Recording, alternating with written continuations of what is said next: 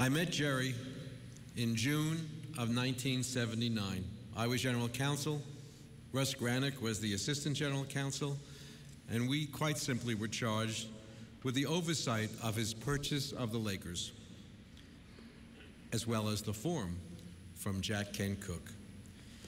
It was an immensely complex transaction, particularly in the then rudimentary world of sports team purchases. And the owners committee, fully briefed by us, had many, many questions for Jerry, which he patiently answered, and those owners accepted. Then they asked him to leave the room and wait in the anteroom, and they told us why this or that part of the transaction was incomprehensible and didn't pass muster.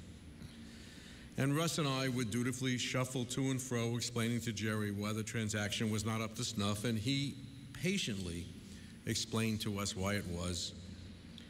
And then he went in and visited the owners again and again and again to give further details that would ultimately get the sale approved. It was an uncomfortable time for Russ and me.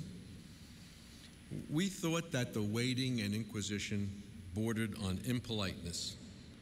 But I was struck then by Jerry's most gracious demeanor, his patient responses, and his instant understanding, with a wink of an eye, that he understood that we were just doing our job as gently as possible, and thus began Jerry Buss's Hall of Fame NBA career and our 34-year friendship.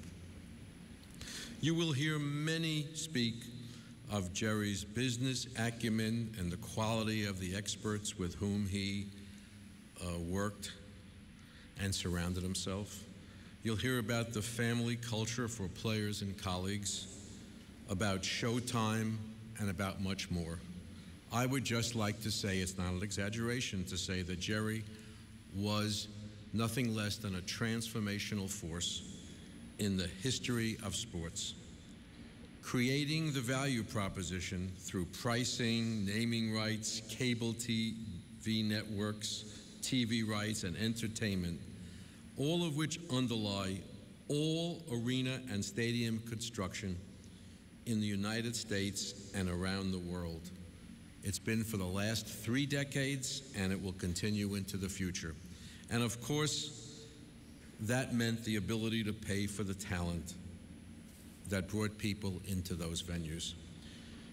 Despite the unparalleled success of the Lakers and the sometimes less than warm reception that some of Jerry's early decisions received from his fellow owners, such as the entire repricing of the Forum to unheard of levels and paying some young kid named Johnson $1 million a year, Jerry was devoted to the growth of our league and our sport, and always voted for what was best for all, even though it would take away an advantage for the Lakers or cost them financially.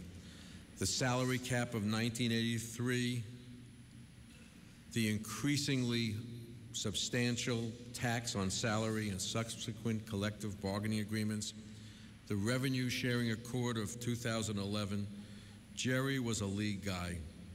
As chairman of the board, member of our advisory finance committee, our audit committee, a seemingly perpetual member of our labor relations committee, or a member of our long-term planning committee, he earned the respect, trust, and friendship of other owners, many of whom are in attendance today. And he was most generous in sharing his time and thoughts with all of his fellow owners. I've heard the word flamboyant used, but I experienced Jerry as actually modest and inquisitive. He used to use the Forum as a kind of salon, where he would tell us that he invited authors whose works he admired so he could ask them questions that he sought answers to. He was trading tickets for knowledge. We loved it, and he thought it was great. We would have some unique conversations about whether he should make a naming rights deal for the T-shirt he wore while playing poker in Las Vegas. I think he was poking me, but he pushed at me on the subject on more than one occasion. The only argument we had was whether he should be permitted to rotate off the audit committee. I said no, he said yes. He said that other owners were more sophisticated people and that I should allow him to be replaced. Yes, Jerry, I fell off a turnip truck. But he said he ran a simple family business, and I laughed with him when he said that. But indeed, he did consider it a family business in which all of his children would be schooled and included.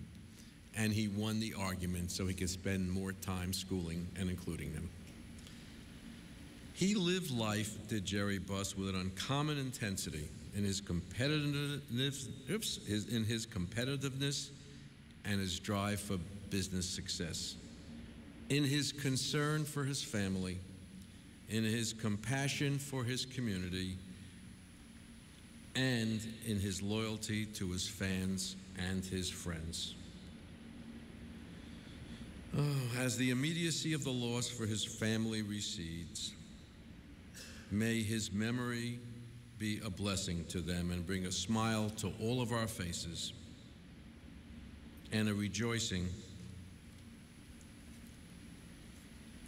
for his time among us. Rest in peace, my friend.